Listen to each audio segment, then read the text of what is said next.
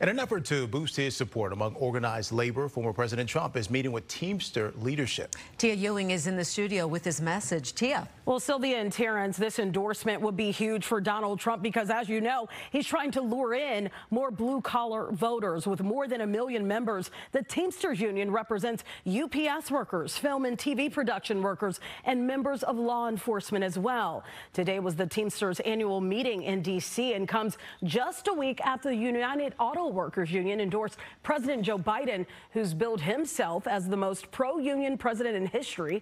Trump lashed out at UAW President Shawn Fain for the move, calling Fain a dope.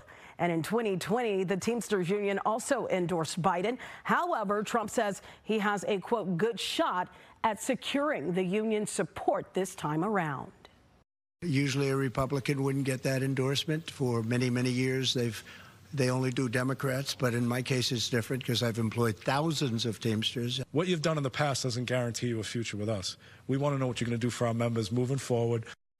Well, that was very straight up and plain. The Teamsters also plan to meet with Haley and Biden before endorsing a candidate. And we have just received an update on the Illinois primary ballot challenge. You'll remember we brought this to you yesterday. The group objecting to Trump's candidacy is now taking their case to the Cook County Circuit Court. Yesterday, the State Board of Elections ruled to allow Trump to remain on the ballot despite the insurrection clause of the U.S. Constitution. The group tells the Tribune they anticipate the case will eventually go before the Illinois Supreme Court.